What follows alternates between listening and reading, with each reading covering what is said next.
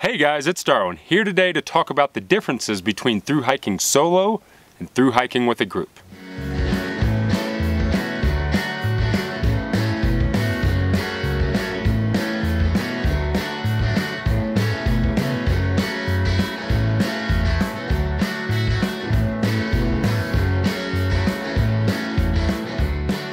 Alright, so let me first start off by saying there's this big misconception that whenever you go to do a through hike, like the Appalachian Trail, that you're going to be out on the trail for 4 to 6 months completely by yourself, trapped in this beautiful nature landscape where you're going to connect with yourself and find out who you are, being completely alone with your thoughts.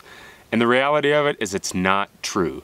There are so many people that do long distance trails, especially trails like the Appalachian Trail or the Pacific Crest Trail, that it's pretty rare that you're alone.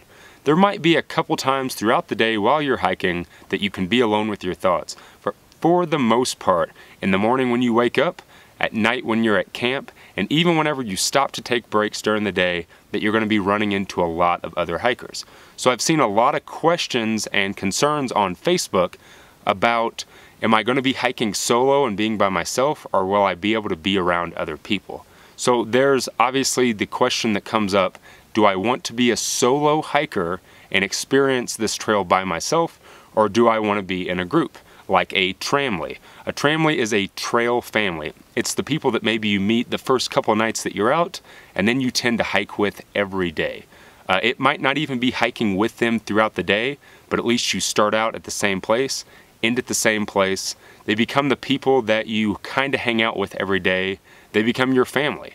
So I wanted to talk about the pros and the cons of having a tramley versus hiking solo. So in 2015, when Snuggles and I set out to hike the Appalachian Trail, we had this thought that we're going to be out there as a couple for 4 to 6 months completely alone and hiking together.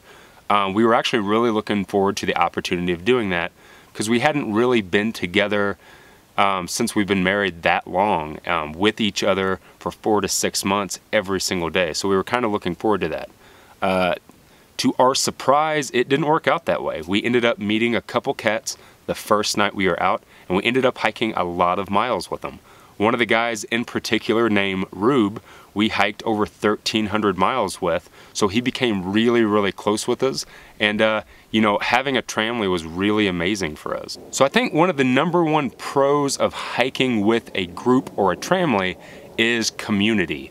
While you're out there, you're putting yourself through a lot of stress, not only physical stress, but mental stress of it's hard, I'm wet, I'm cold. So having that community and some other hikers to lean against at the end of a bad day or during a bad day is really, really important. You can connect with those people and you can swap stories, kind of let out your stress and frustration and worries, and they help lift you up and make you feel better. So that's a really, really positive thing about hiking with a tramley. And I would say the other pro about hiking with a group are making miles. If you find a certain person that you hike with every day and you're hiking about the same pace, it helps blow away those miles. So if you're doing like a 15 to 20 mile day and it's going to be a hard day, it's pouring down rain or it's cold, it helps pass the time and let that hike go on faster and get you to camp faster whenever you have someone to share it with. And then kind of a goofy one, but very true, when you're hiking with a group, it's easier to get hotel rooms. So sometimes whenever you come into a trail town, there's the option of staying in a bunk at a hostel, but there's also some cheap hotels along the trail. So hiking with a group allows you to take a hotel room that's, say, maybe $80 and split it between 4 to 6 people that you're hiking with. Some people are sleeping in beds, some people are sleeping on the floor, but it kind of gives you a little bit more of a personal experience than staying in a hostel with a bunch of other hikers that you don't really know. So a lot of times in 2015, Snuggles and I would stay in a lot of hotels for the simple fact that we had other hikers to split a room with. So it made it much easier and much cheaper in the long run. So some of the cons of hiking with a tramley are, #1, you're not really on your own schedule. So if you're hiking with other people, kind of at the beginning of the day, you're all discussing, well, what type of mileage are we going to put in today? And you know, there might be some people in your group that want to hike longer miles than you do. So it's kind of this collaboration and this community where you have to decide, am I going to hike less miles than I want to, or am I going to hike more miles? So that is one con of hiking with a tramily. You're not really necessarily hiking your own hike, as the term goes. You're kind of hiking as a group and making decisions as a group. And that's also true with staying in a town. You know, there's some of the times where I'm glad we did now, but there were some towns that Snuggles and I never planned on staying in, hostels and hotels that we never planned on staying at, but because the group that we were hiking with wanted to, we ended up doing it anyways. Now, those were much needed Nero and Zero days that we needed to take anyways, but there were some of those times where we didn't necessarily want to, but we ended up doing it because it was a group decision. Another con of hiking in a group is hitching into town. So if there's this big group of hiker trash standing on the side of the road and you have this one car that's coming by that maybe has room for 2 people and there's 6 people with their thumb out, it's really hard to get a hitch. So one of the things that you can actually do is split up, and that's what we had to do a lot. So if we were going to hitch about 5 miles down into a town, our group would have to split up into 2s, and then eventually we would have to meet up with each other when we got to town. And I would think probably the biggest con would be like having any other family.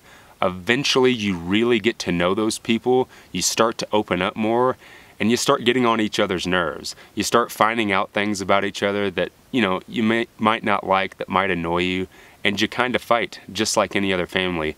You argue over, you know, what towns you're gonna stay in, you argue about miles, which is just small and petty, and it's easy to get wrapped up in that stuff, but that is a con, you know. Whenever you go out there and you first meet people, you kind of want to have this new relationship, and as you spend more time with them, it starts becoming like your family at home, and you start being a little more open with those people, so that can definitely be a bad thing about hiking with groups. So in 2016, when Snuggles and I returned to the trail to finish our last 600 miles, it was really important for us to kind of have a different type of hike. So even though we were willing to travel a little bit with other people and maybe hang out with people every once in a while, we really wanted to have more of a solo experience. So just me and Snuggles, just us staying in hotels and hostels, not splitting a room with anybody, but just us. So when we went out, you know, we had that mindset. And, you know, even though we had that mindset, we still ended up hanging out with a handful of people and kind of flip-flopping back and forth with some people that kind of became our new tramily. Another thing is it was really hard for us to imagine connecting that way with anybody else when we went back, because it kind of felt like we left our tramily in 2015. Those people, you know, like Rube, our friend Cider, our friend Hot Sauce, we got really close with those people. So it's kind of like it was trapped in this bubble in this kind of time of 2015, and we couldn't imagine having that same connection with people. So some of the pros of hiking solo were obviously flip-flop of the cons of hiking with a group. So Snuggles and I were able to dial back our miles if we wanted to. If we got up in the morning, we were planning on doing a 20-mile day, and we only got 15 miles in, we were okay with stopping. We didn't have to worry about catching up with somebody else. If there was a day where we just wanted to push it and do more miles past a shelter, we did it. So that was one of the pros of hiking solo. You know, Snuggles and I aren't necessarily solo, we're a couple, but to us it was hiking solo versus hiking with the group that we did in 2015. And then another pro was, you know, experiencing things just Snuggles and I.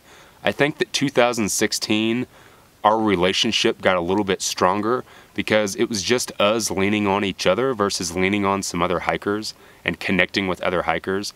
If we had a bad day, it was us talking together, and if I was having a bad day, Snuggles was lifting me up. If she was having a bad day, I was lifting her up.